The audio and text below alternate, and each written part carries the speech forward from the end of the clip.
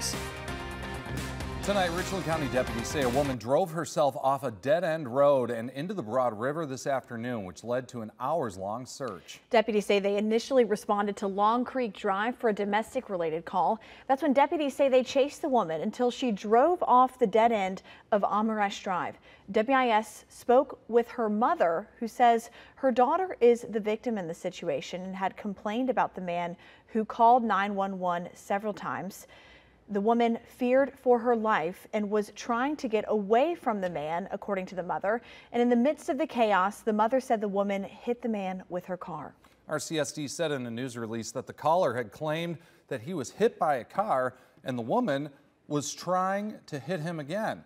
Now, deputies say that they arrived shortly thereafter, at which point the woman started to drive away toward that dead end off Omarest.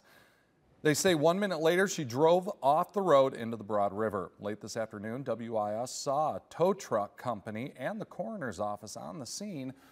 One woman who lives nearby says she's not surprised that this situation happened in her neighborhood. Nervous and scared because a lot of stuff happened at that river, a lot. And I wish they would close the gate up at night so there wouldn't be so much traffic. Meanwhile, it's a harrowing day for all involved, and as soon as we learn more, including the names of those involved, we will most certainly let you know on air and online at WISTV.com. Turning now to your first